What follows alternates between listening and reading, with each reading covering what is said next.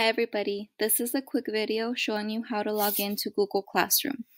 So the first thing you're going to do is go to the Google homepage, so you can just go to google.com and then you're going to click up here where it says sign in. And so this right here is where you will enter the email address that your teacher has provided to you. Then you can go ahead and enter your password.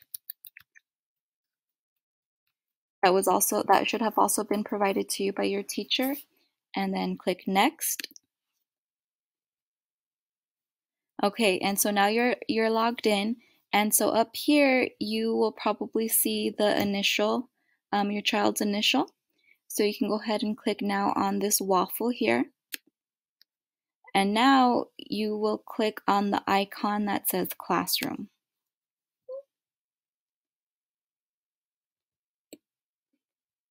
And so all the classrooms that you've been invited to will show up here, and it'll have a blue button that says join, and then you can click on that.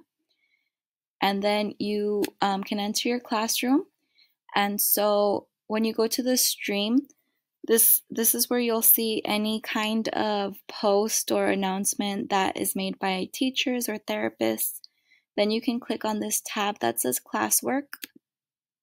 And here is where you will see your students' assignments and activities that have been assigned to them. Okay, so I hope that was helpful. Thank you.